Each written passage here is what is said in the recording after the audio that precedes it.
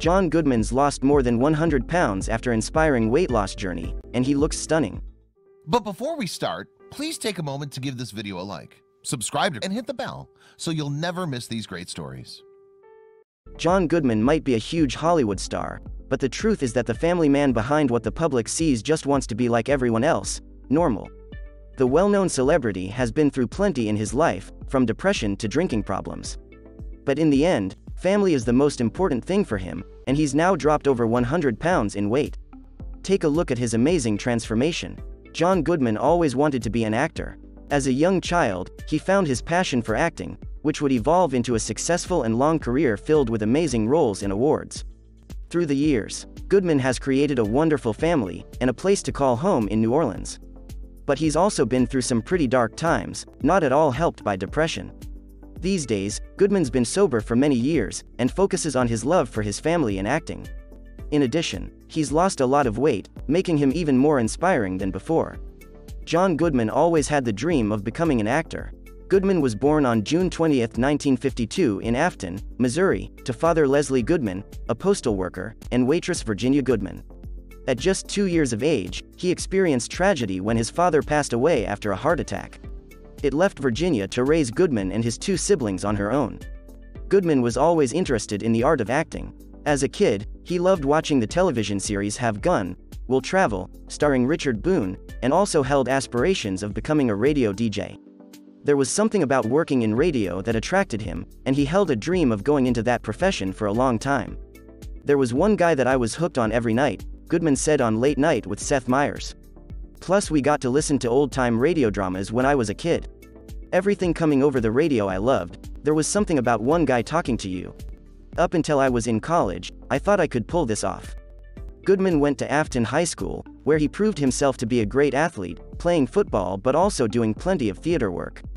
He got a scholarship to play football at Missouri State University, but an injury crushed his dreams of making it professional. Instead, he moved on to study drama at Missouri State University, studying alongside actresses such as Kathleen Turner and Tess Harper. He quickly fell in love with it. In 1975, with Goodman 23 years old, he realized he needed to move from Missouri to pursue his dream of becoming an actor. So he headed to the one place to be, New York City. He took a loan from his brother and rented an apartment near the Manhattan Theater District, together with his girlfriend. "I knew that if I didn't, I'd regret it, if I didn't at least try," he said. However, being a young aspiring actor in New York wasn't easy. Goodman didn't have contacts, money or an agent, and his mother didn't really understand why he was going to pursue a career in a profession she didn't know at all. Speaking to The Guardian, John explained that the first few months in New York were pretty terrifying. He was overwhelmed with the city, first and foremost. At the same time, just being able to make it through the day was a problem. Every day, Goodman woke up and went looking for auditions just to get his name out there so that he could later join an actors' union. He sent headshots to several regional theaters and advertising companies, but nothing happened. "There were times when I'd run out of money," he says. "One night, I had some beans on the stove. I left them on the stove to simmer and I got locked out of the apartment so they were gone. And that was the last meal for a while." Times were tough, and Goodman worked as both a bartender and waiter to make ends meet. He was also able to land some smaller work in the form of commercials and voiceovers. Together with actors Dennis Quaid and Bruce Willis, who was also struggling at the time, he finally got a job in the Broadway production Loose Ends. But it was a flop. The year before, in 1977, Goodman made his off-Broadway debut in the film Jailbait Babysitter. But times would soon get better for the struggling actor, as he scored a role in the television film The Face of Rage, 1983, along with several smaller parts in other films and series. In the 1980s, Goodman would finally get his big breakthrough. He starred as Pap Finn in Big River, 1985, and again the same year in David Byrne's True Stories. Goodman never let his dream of being an actor bring him down. In 1987, he got a role in the Coen brothers' cult classic Raising Arizona, 1987, in which Goodman starred alongside Nicolas Cage. John was finally on the rise in show business. Then, in 1988, everything changed for the better once again. While working on Antony and Cleopatra in 1987, a talent scout thought he would be perfect for the role of Dan Connor on the new sitcom Roseanne. He was cast as Connor on the ABC TV series, and the show became a smash hit. John Goodman was stardom-bound. He went from being just a character actor to holding down a leading role. "I like Dan Connor," he told People in 1988. "He's like a lot of guys I know.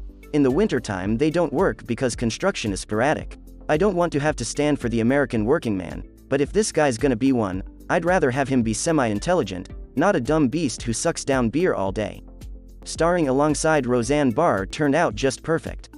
The chemistry they shared on stage wasn't just through acting, but something they had off-screen as well. "We got along right off the bat," Goodman explained. "We made each other laugh. That's one of the keys to the characters. They really adore each other." John Goodman became a star overnight, moving to the film mecca of the world, Hollywood. However, fame wasn't for him. He lived in a tiny apartment in Hollywood, feeding hummingbirds from his porch. "I'm apprehensive about fame," he said. "I've known people whom it bothers a great deal, and I'm kind of a shy person. Lately people are starting to put my face with my name, instead of thinking I'm either somebody they went to high school with or did time with." John had gotten his big breakthrough, and soon, he was on the biggest stages receiving awards. He won a Golden Globe for Best Performance by an Actor in a Television Series, Comedy or Musical in 1995, as well as an additional 4 nominations. Goodman was also nominated for 7 Emmys for his work on Roseanne, with the series winning the Golden Globes and 3 Primetime Emmys. The show aired for 9 seasons, and a 10th season aired in 2018. Goodman also worked on the show The Connors, a spin-off to Roseanne, in 2018. In 1989, while filming Everybody's All-American, Goodman met Anna Beth Hartzig in New Orleans. "I went to this Halloween party, and she walked up to me and said, 'Hi.'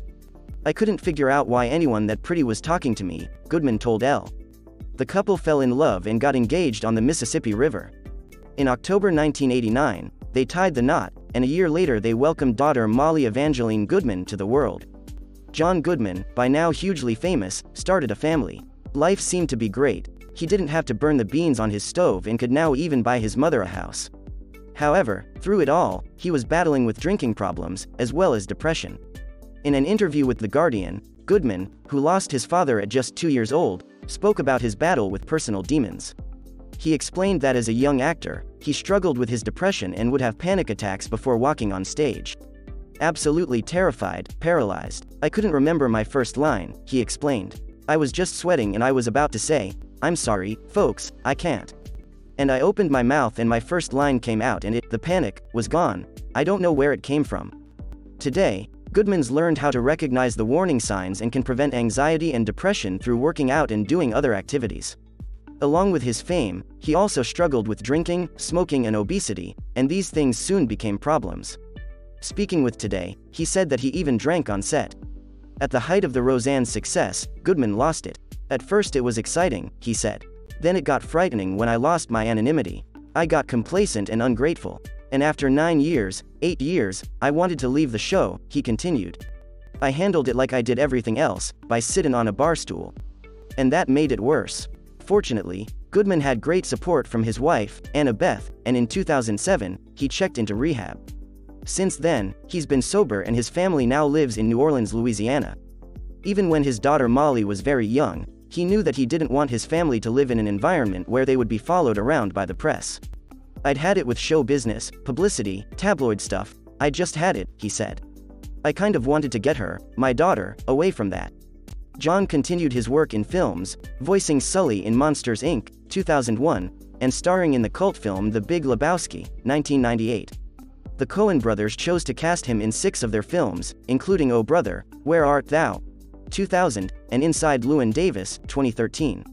Through his career, John has struggled with his weight. His all-time highest weight was almost 400 pounds.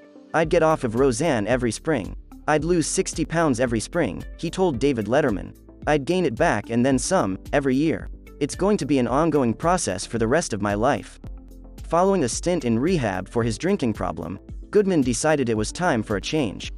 He hired fitness guru and personal trainer Mackie Shilstone, who had worked earlier with tennis star Serena Williams, and soon he was on a path towards a healthier life. He stuck to a diet full of Mediterranean food, including fish, nuts, olive oil, vegetables and fruit, and worked out 5 to 6 times each week. Following his dedication towards a new diet and working out, Goodman lost over 100 pounds. "He looks amazing. This didn't happen overnight, it's been an ongoing process," Shilstone told New York Post. There needs to be strategic planning. This time, he really wanted to do it. John Goodman is probably one of the best character actors in Hollywood, and has shown himself to be a great person as well. We wish him and his family all the best in the future.